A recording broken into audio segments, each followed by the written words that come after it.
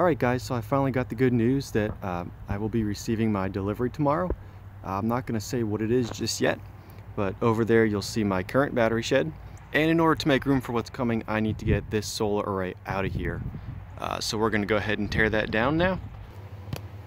So under here, these are in a 3S2P configuration.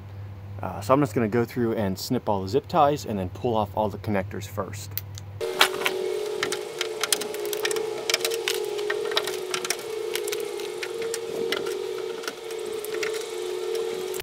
And when I put this together originally, I just used some EMT conduit for the racks and just used some conduit clamps to mount to the solar panel.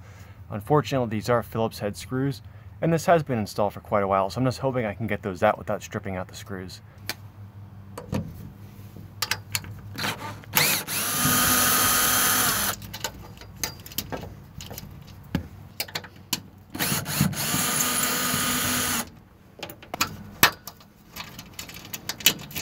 And that wasn't too bad at all. Hopefully the rest go that easy.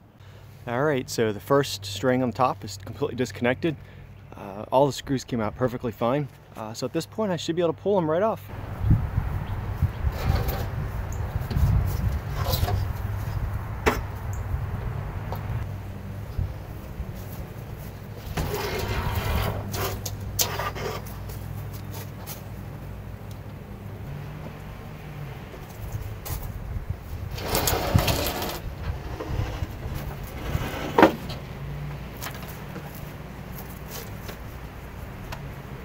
Alright, and the last three came off easily as well.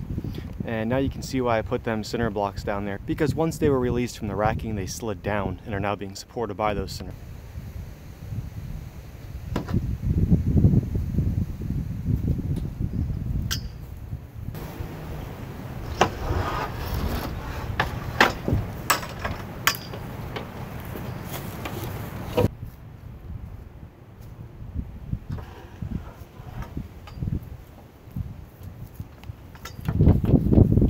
And there's the original racking I used. Like I said, it was just EMT conduit with a few stakes driven in the ground. It did work well though. I never had any problem with wind or anything like that. Alright, so the last thing I need to do then is just to remove, there's just one screw on each one of these poles that attaches the conduit, and I should be good to go.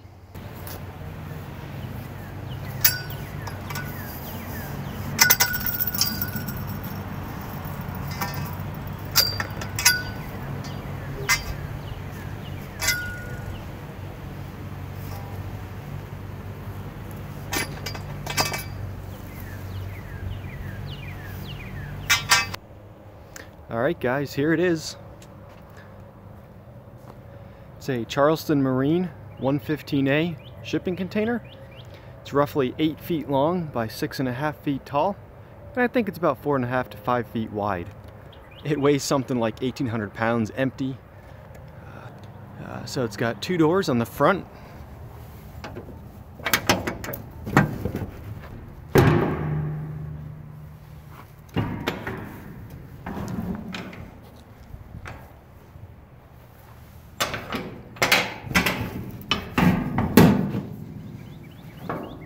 Not sure how well you can see that because it is kind of dark, but it is in great, fantastic condition.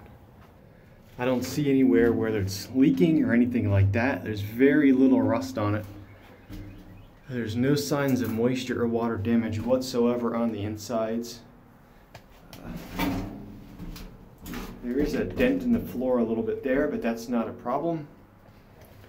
And it's actually got two doors, so the other side has doors as well. There you can see the doors from the other side. I hadn't planned on it having doors on both sides. So there's the tear limit. That's the weight of the container empty is 1,764 pounds. And there's the maximum gross weight is 11,200 pounds. It's got very nice rubber seals on the doors.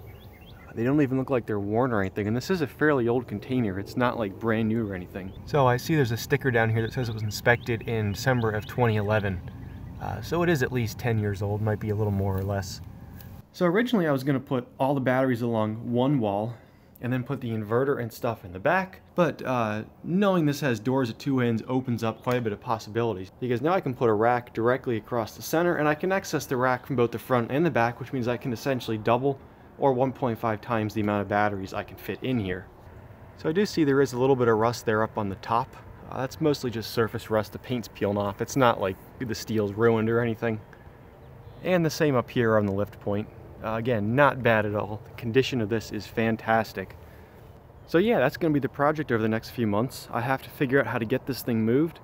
I need to pull everything out of that battery shed, completely disassemble it, and then I'm going to use as much wood as I can from that shed to frame the inside of this shed. And then the end goal is to take this shed and push it back where that one is currently sitting. We'll see how well that works. I have no idea how I'm going to lift this. I do have a floor jack I can use, or a winch, or I can even push it around with my truck if I have to. But yeah, that's the big project. I'm super excited. If you want to see how it's going to work out, please don't forget to hit the like and subscribe button. I will try to post as many updates and details as I can as I work through this. And yeah, thanks for watching.